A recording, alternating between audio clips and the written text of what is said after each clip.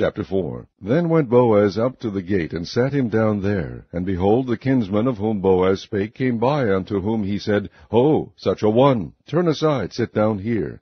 And he turned aside, and sat down.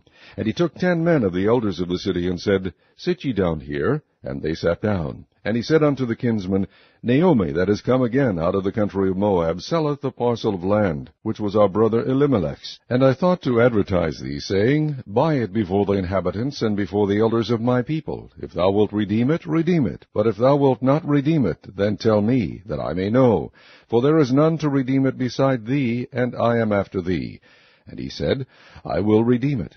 Then said Boaz, What day thou buyest the field of the hand of Naomi, thou must buy it also of Ruth the Moabitess, the wife of the dead, to raise up the name of the dead upon his inheritance.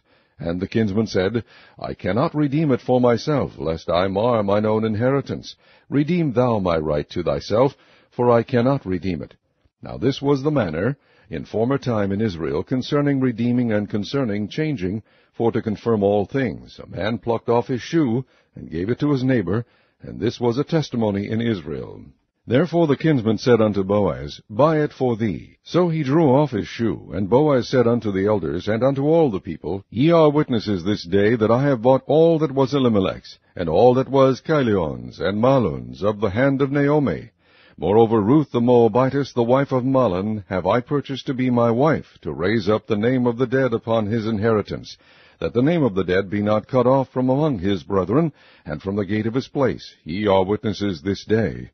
And all the people that were in the gate, and the elders said, We are witnesses. The Lord make the woman that is come into thine house like Rachel and like Leah, which two did build the house of Israel, and do thou worthily in Ephrathah, and be famous in Bethlehem, and let thy house be like the house of Pharez, whom Tamar bare unto Judah, of the seed which the Lord shall give thee of this young woman. So Boaz took Ruth, and she was his wife. And when he went in unto her, the Lord gave her conception, and she bare a son. And the women said unto Naomi, Blessed be the Lord, which hath not left thee this day without a kinsman, that his name may be famous in Israel.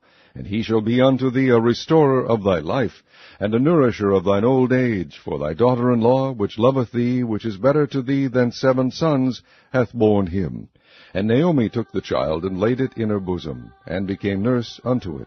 And the women, her neighbors, gave it a name, saying, There is a son born to Naomi, and they called his name Obed. He is the father of Jesse, the father of David. Now these are the generations of Pharez. Pharez begat Hezron, and Hezron begat Ram, and Ram begat Aminadab, and Aminadab begat Nahshon, and Nahshon begat Salmon, and Salmon begat Boaz, and Boaz begat Obed, and Obed begat Jesse, and Jesse begat David.